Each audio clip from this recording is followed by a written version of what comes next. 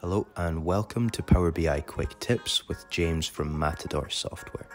In today's episode, we're going to cover conditionally formatting a matrix visualization and combining DAX, SumX and top-end functions in order to display our highest departmental budget difference in a card. As I've previously said, this extra effort on our part will greatly help our end users analyse their data in an instant and make decisions.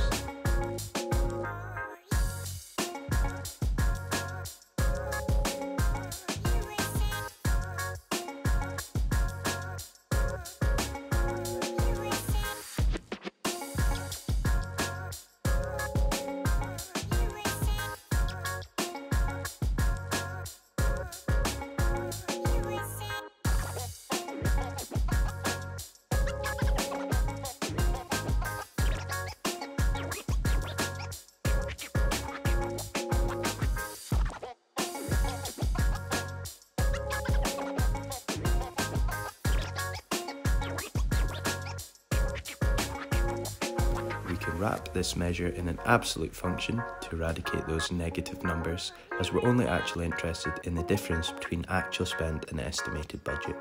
If you've used Excel formulas before, you'll be no stranger to this functionality.